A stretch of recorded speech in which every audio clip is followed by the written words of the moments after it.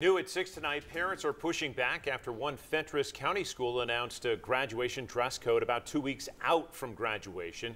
Seniors at Alvin C. York Agricultural Institute say the notice is too short, but school leaders say they won't let students cross the stage unless they meet the dress code.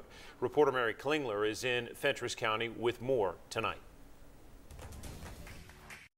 Yeah, just about 2 weeks out till graduation, students just finding out they're going to have a dress code, and it's pretty strict. You might be wondering, how does this have an impact on students? Well, some parents say they've already purchased their outfits for graduation, and this is going to change everything. I told Austin, I said, you'll wear your locket if I got to tape it to the top of your hat.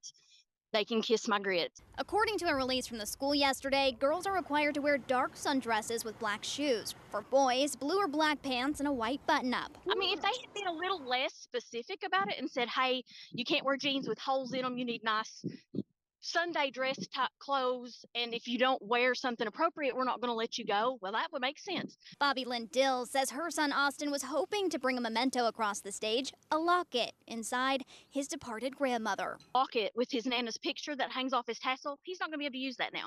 And he lost her last year. For one high school senior, this announcement is gut-wrenching. To her, it's sentimental, that she gets to wear the outfit that her and her dad picked out specifically for graduation. Dusty Smith's daughter Cordelia picked out her graduation outfit with her dad, and he suddenly died in February. That's frustrating for a parent to, to hear, let alone their child to hear that. I mean, they've worked so hard to get to this point. Graduation is just about 2 weeks away, and parents say this notice should have come sooner. Cordelia's outfit violates dress code because it includes pants. And I'll be honest with you, my daughter, she's going to walk across with that outfit.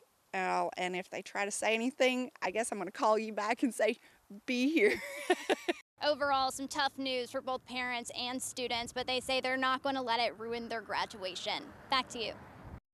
Parents on the other side of this argument say they're happy to abide by the new school dress code, noting students last year showed up to graduation in pajamas. We did reach out for more from the school, but have not heard back.